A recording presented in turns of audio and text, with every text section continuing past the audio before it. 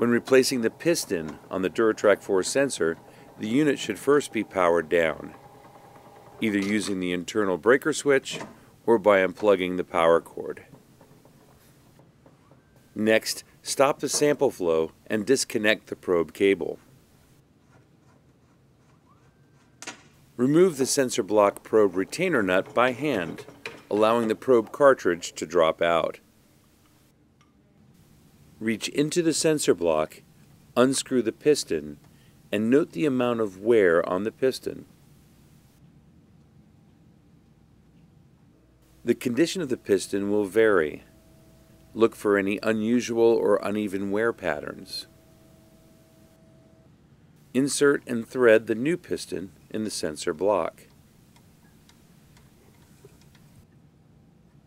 Insert the probe cartridge back into the DT4 block and hand tighten the probe retainer nut to secure it in place. Connect the probe cable and re-establish the sample flow.